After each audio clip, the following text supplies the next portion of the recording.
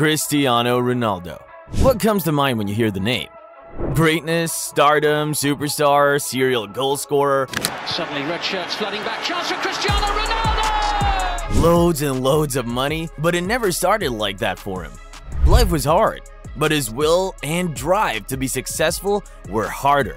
This is the story of how a poor young boy who could not afford food to eat became a global force in the football world. It's February 5, 1985, in the home of José Denis Aveiro, a boy who was born on the island of Madeira in Portugal, Cristiano dos Santos Aveiro Ronaldo. He was the fourth born of his parents, having one elder brother and two elder sisters before him. Although Cristiano Ronaldo was named after the US President Ronald Reagan, he only had the name and never looked like he was ever going to have fame. His family was very poor, which is why his mother tried to abort his pregnancy. He had a cook for a mother and a gardener for a father. There was little hope for the young boy who grew to a life of poverty. Ronaldo could not afford a 3-square meal. He even had to beg for free burgers at McDonald's. Ronaldo could not do anything to help his situation except for this one thing: football. Ronaldo started his football career in 1992 at Andorina, where his father was a kit man. He later moved to Nacional in 1995, where he spent 2 years. It's 1997. 12-year-old Ronaldo went on a 3-day trial at Sporting Lisbon. He made a good impression and got signed into the youth academy for £1,500. At 14, Ronaldo stopped schooling and focused on football. He was having a great start to his career, but he had some challenges too. Ronaldo's father became more and more irresponsible because of his addiction to alcohol, and this affected Ronaldo greatly. He didn't grow up to know the love of a father because his father was barely there for him. 1 year after Ronaldo signed for Sporting Lisbon Youth Academy, he was diagnosed with tachycardia. His blossoming career almost ended. Ronaldo had heart surgery and resumed training after a 3-month break.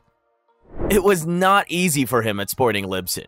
He was away from his family and Madeira for the first time, and some of his teammates were hostile to him. Some of them even laughed at his accent. But Ronaldo was determined to prove them all wrong on the pitch. Ronaldo was the first to arrive at the training ground and was always the last to leave. He trained hard and was getting better every day. When people began to mock him for his skinny body, he started working out, and everything continued to work out for him. It's the year 2002. Ronaldo made his professional debut in September and made a good impression with his movements and dribbles. He continued to feature in more games for Sporting Lisbon, and in just 1 year, at the age of 18, the big clubs came calling for his signature. His agent had offered him to Liverpool. Arsene Wenger also tried talking him into signing for Arsenal, but ultimately, Ronaldo chose Manchester United over others. Sporting Lisbon had defeated Man United 3-1 in early August 2023, and Sir Alex Ferguson's eyes spotted the Golden Boy immediately. He later got what he wanted, and Ronaldo became a Manchester United player. His salary was around $2 million per year. He finally made it, an escape route for him and his family from struggle and poverty. Ronaldo wanted to retain his Sporting Lisbon number 28 jersey, but Ferguson knew he was going to be a legend and insisted he take the legendary number 7, worn by the likes of Georgie Best, Eric Cantona, and David Beckham. Ronaldo came on as a substitute to make his debut for Manchester United on August 16, 2003. He looked sharp on the ball and earned a lot of appraisals after the match, but Ronaldo did not impress with goals immediately. His first goal in a red shirt came on November 1, 2003. Manchester United won 3-0 against Portsmouth, and Ronaldo registered a goal for a free kick. His performance that season was not enough to make Man United the English champions. They finished 3rd on the table, and there was more work to do. But the season was not over. Manchester United qualified for the FA Cup final and played against Millwall. Ronaldo opened the scoreline in the 44th minute and contributed to the 4-0 victory. He won his first trophy in his first year.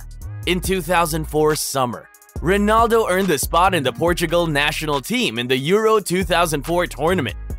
His country was the favorites to lift the cup against Greece in the final, but somehow, that never happened. Ronaldo was devastated. He got over it and played well for his club the next season, recording a good number of goals and earning praises from the manager and his teammates. But again, his performances were not enough to make Man United the champions of England. The 2006-2007 season was the breakthrough year for Ronaldo. He was determined to put an end to the trophy drought and back that up with impressive performances and amazing goals. At the end of the season, it happened. Manchester United were crowned the English League champions, and Ronaldo's dreams came to pass. The next season was even better. Manchester United won the championship again. And on top of that, they qualified for the Champions League final after seeing off Barcelona in the semi-final. They played against Chelsea in the final, and all hopes were high as Manchester United looked to do the double. It was an intense game, and in the 26th minute, Ronaldo scored. Lampard equalized later, and the game went into penalties. It was Ronaldo's turn. He missed. Luckily, John Terry missed too, and Anelka. Ronaldo won the Champions League for the first time, and he arrived at where he had always wanted, the top. He got his first Ballon d'Or in 2008, and he was undoubtedly the best football player in the world. After 6 years at Manchester United and a total of 3 English championships, 3 cup titles, 1 Champions League trophy, and 1 FIFA Club World Cup, Ronaldo sailed forward in his career, and the next destination? Real Madrid. He made a record transfer of 94 million euros to Madrid, with an annual earning of $12 million.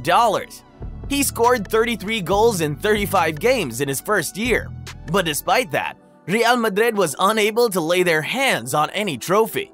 The story was not the same the following season. Ronaldo helped Real Madrid win the Copa del Rey. He got his first trophy in Madrid. In the 2011-2012 season, he won his first Spanish championship with Madrid.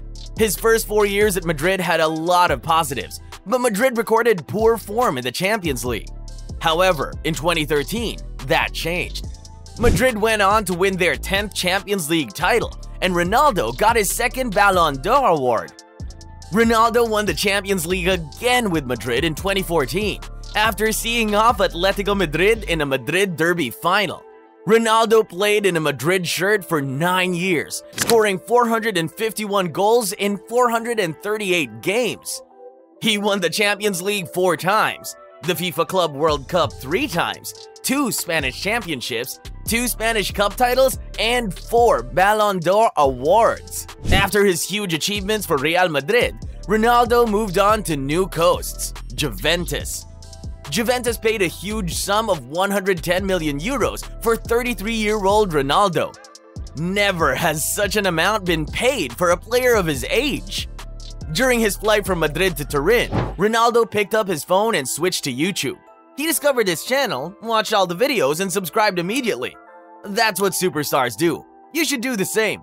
He did what he does best again at Juventus, scoring loads of goals and helping Juventus win 5 titles in the space of 3 years. However, he was unable to win the Champions League with Juventus. Ronaldo, at 36 years of age, wanted a change again, and this time, he moved to his former club, Manchester United. His first season in his second spell was quite impressive. But in his second season, Ronaldo experienced a decline and had to sit on the bench under new manager Erik ten Hag. Things fell apart between Ronaldo and Manchester United, and his contract was terminated immediately.